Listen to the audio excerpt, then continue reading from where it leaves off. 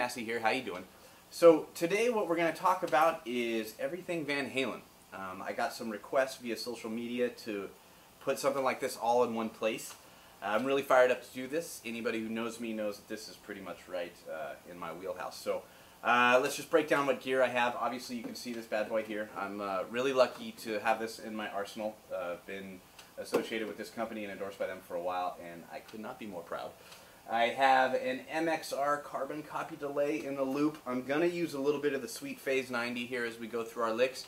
And we're going to break down some fret tapping and some tap harmonics and things like that, but just the stuff that really got me going when I was younger. So the first thing that we're going to do is based out of a pentatonic type format. It's going to be E minor pentatonic. And we're going to use some of the second form of it. But this is a lick that helped me get going with the fret tapping and change it up a little bit. From Live Without a Net, I think somewhere in that concert, maybe the Summer Nights solo, because it's a bit extended. But we're going to take our basic triplet, and we're going to do it on 2 strings. We're going to start on the 2nd string. I'm tapping on 17, and of course my left hand is going 12 and 15, so I have 1, 2, 3, and I'm going to go to the high E string and do that. So I've got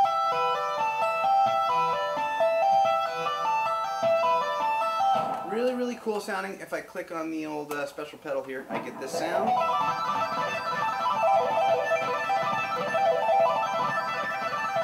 Really classic, you know, sounds of Van Halen, and I love it. I love that stuff. So the other thing that we're going to do is we're going to take that and then we're going to incorporate this in it, where we tap on the high E string.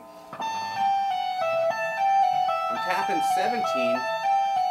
And I'm going to pull off all the way down. I'm going to tap this, I'm going to pull to 15, pull to 14, pull to 12.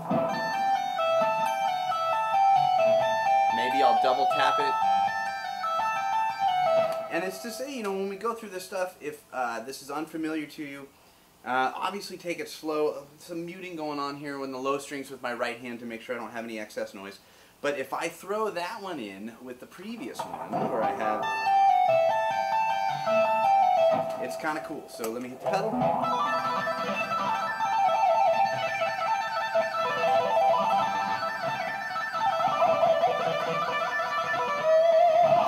So a little bit of the bending thing at the end there, but the slide is a totally cool effect. The tricky part about that is you're going to think of it as a regular triplet, but you got to come off the string enough to where you get a bit of the pull off there, so you can have enough motion there to make that one go into 15, your B to your D, nice and loud. So we have...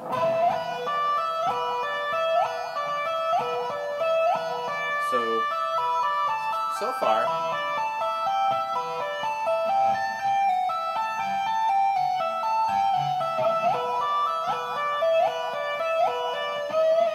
you can do some kind of a bend or something like that to get out of it. But I think that's really cool. That's kind of classic again if we put that together.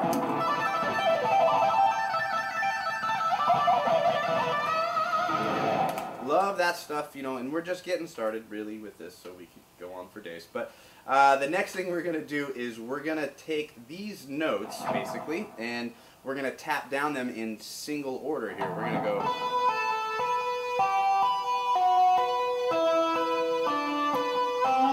work our way that way. So that's going to be 14, 12, 11, 9, 7, and 5. We are not going to talk about theory. We're just going to talk about coolness today. So moving down, I'm tapping on 16. I can go up a little bit if I want. You know, any effect like that to really get me there. Ultimately, what I'm going to do is I'm shooting for this classic lick.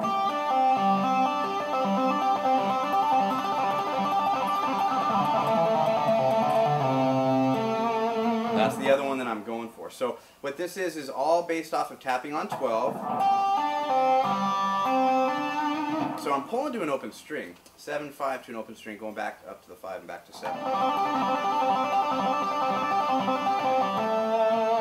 So when I go to the next string, I hit that one first, so that way it'll help me transfer. And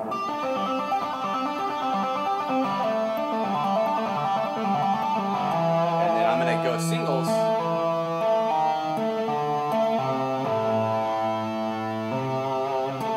Or I can tap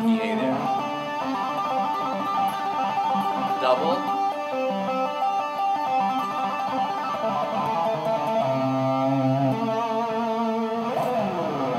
That's kind of another thing that we could do to get out of that. So if I add the pedal into the mix and I put this E minor pentatonic at the top of it and I work my way down, it's going to sound like this.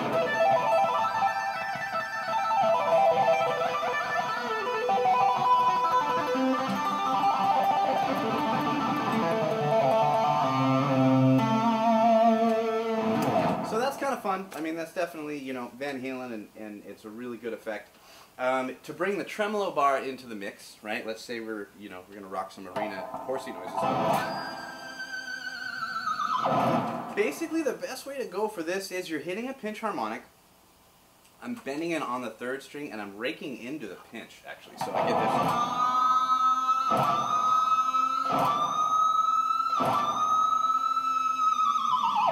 And I can get that motion if I grab my bar like this. And you want to make sure you grab it like this. You don't want to, monkey it like somebody, grabbing their silverware and not having the proper etiquette when they're eating. You want to grab it like this and kind of push and work your way down.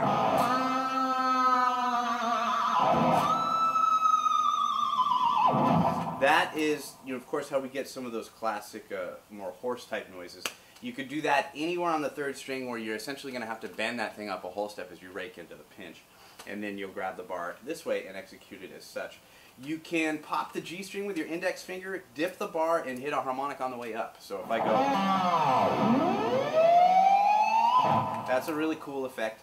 Dime would do that by reversing the bar. He'd do it really, really fast. And he could actually play a scale as he went through it. So that was pretty gnarly as he did his harmonics. But this is just, he took it and being inspired by this.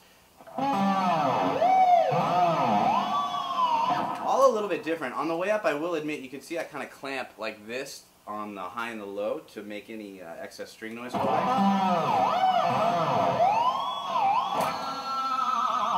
But you can do those into one of the horse noises, and that's pretty sweet to do. We love all of that stuff. So if we put that together, let me see if I'm lucky here and see if I can get it to work.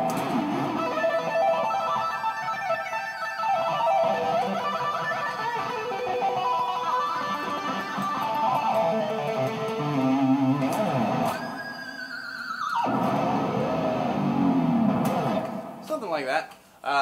So, the idea is just really kind of the same. You can't really go wrong with it. It's just having fun and just trying to sound, as much as we can like him. Our fingers are not his, so it's not really going to work, but we can do it just because it's cool rock guitar. So, within that, now we have some tap harmonics that I want to talk about. Now, over the years in the live solo,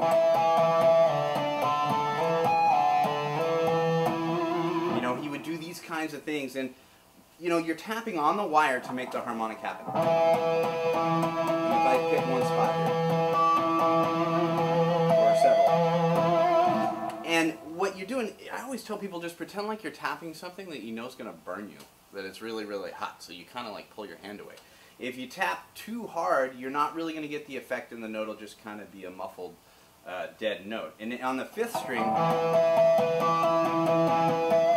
I'm really thinking of the dots, and if I get anywhere in between it, it's cool. That was a little bit of 13 and I got 16 in there. But if I shift it around, you kind of get this cool thing that he would do sometimes in his live solo. And you can do this as well on the third string.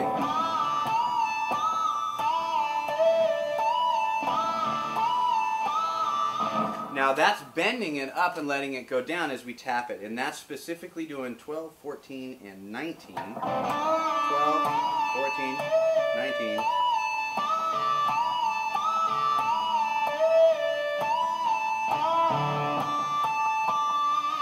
And that's really, really fun to do too. So, you could put all these together and you can kind of see where we're headed with this. These are just some of the more classic things that are good to do that I think it's kind of fun to put all in one place. The thing that I think would be cool to put into the mix here is this piano type technique that he would do over the top of the neck that looks just like this.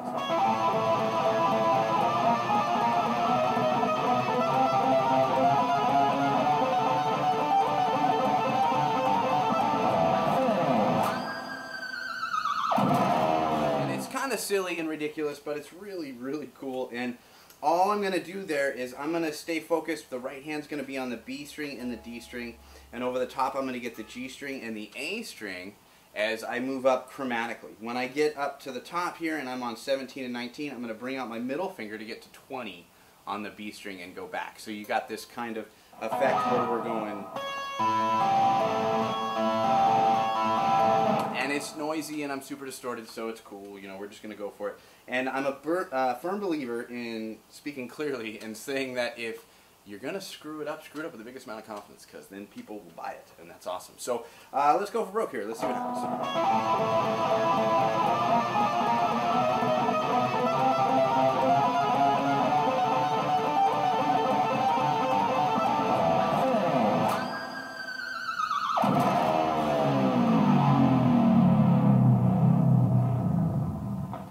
Alright everybody, thank you so much. I appreciate you watching my videos as always. This is a really cool one for me to do.